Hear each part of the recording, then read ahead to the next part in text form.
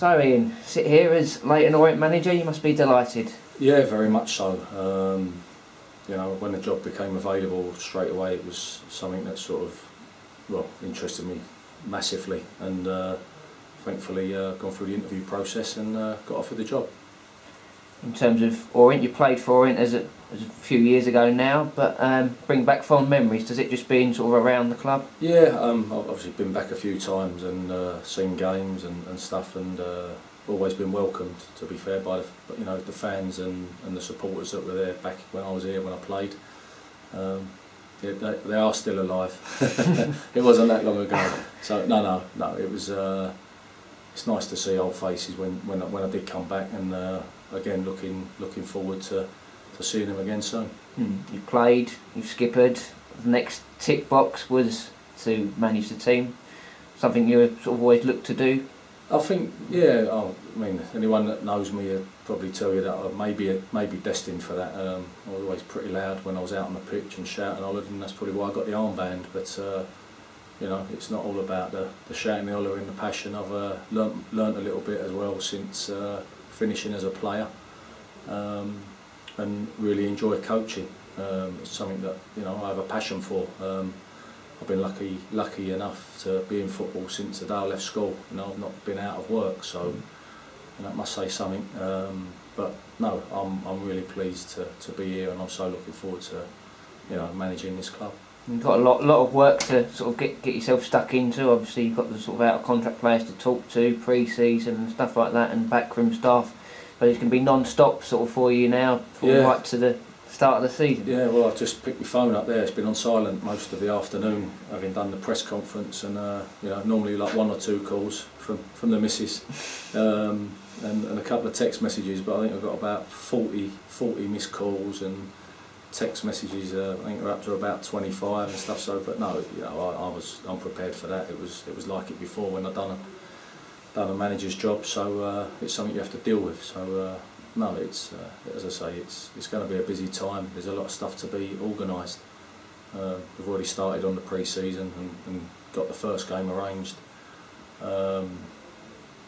Thankfully they've moved something for us so that we can play them. So that's good.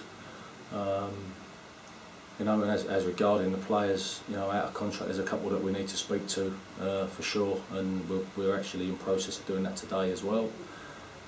And then it's about building a squad for hopefully what's going to be a very productive season. You've obviously been at West Ham for 3-4 years. It's a great experience for you to work with somebody like Sam as well. He's a great English manager. He is. It was Sam's fault I left here in the first place. He signed me from here at Notts County, and obviously I went up and played for Sam. Had a good spell there, and we actually won League Two. Under Sam there in record time, so might be a little bit of a competition there. If we start well and we get going, it'd be lovely to rival him in the early stages of my managerial career, that's for sure. But no, it's been a great learning experience for me as a coach. I managed the development squad there, and I think Sam sees something in me there, what I was doing when I first went in, and then promoted me to be the first team coach, and I'm very thankful for that. But knowing Sam as he is, if I didn't have the relevant qualities to do that job, then he obviously wouldn't have done that. So no, I've learnt a lot since I've been there, and thoroughly enjoyed being and working under him, along with Neil McDonald, his assistant, who's again a very knowledgeable coach and very good at his job. In terms of going forward now, obviously the disappointment of last season's relegation, you've got to try and pick boys up, everyone around the club up, and get them promoted first time round. Is that your aim? Yeah, of course. I'm not going to sit here and say we are going to get promoted, because I'd be crazy to do that. But I'm going to keep that is our aim. It's our aim to get promotion, the same as every other team in League Two.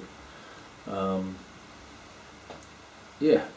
Obviously, there's going to be a lot of disappointment, with the players initially. They're the ones I've got to work with day to day. So, I think a new face going in as well, day one of pre-season, should keep them on their toes. Are we getting a? There we go. The phone's gone. Just right on time.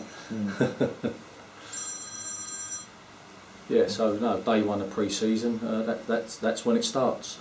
They'll be getting a bit of contact via a few letters in the post as well, to tell them what I expect when they return. So, you know, they're on their holidays, but yeah, enjoy their time, but come back fit and ready to work.